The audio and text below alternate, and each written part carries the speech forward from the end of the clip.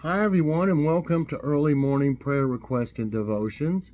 I hope everybody's doing good this morning. On our prayer request today, Logan's hip still hurts. Pray that it gets better. Continued prayers for Michael and Danielle.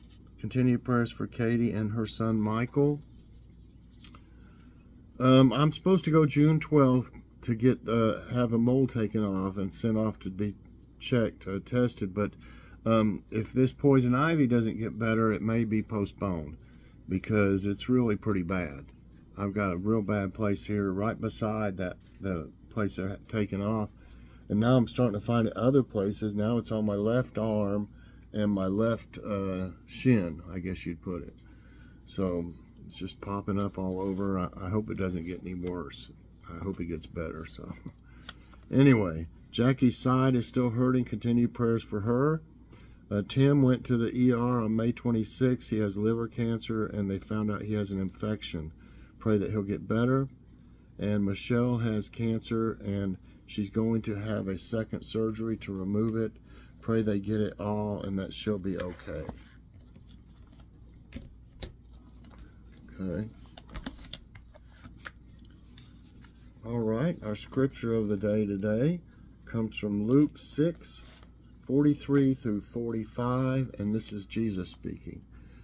No good tree bears bad fruit, nor does a bad tree bear good fruit. Each tree is recognized by its own fruit.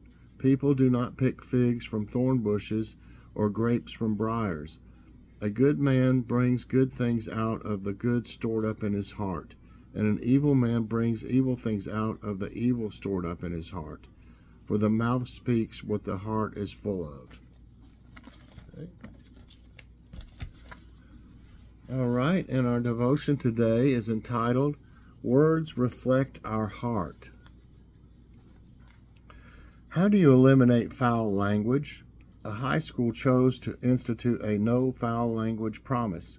The students took an oath saying, I do solemnly promise not to use profanities of any kind within the walls and properties of our school.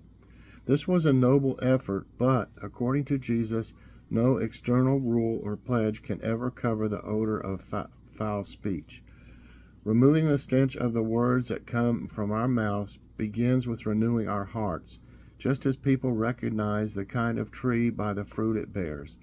Jesus said that our speech is a convincing indicator of whether our hearts are in tune with Him and His ways or not.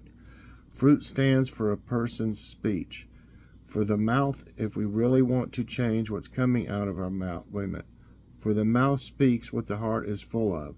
Christ was pointing out that if we really want to change what's coming out of our mouths, we first have to focus on changing our hearts as He helps us.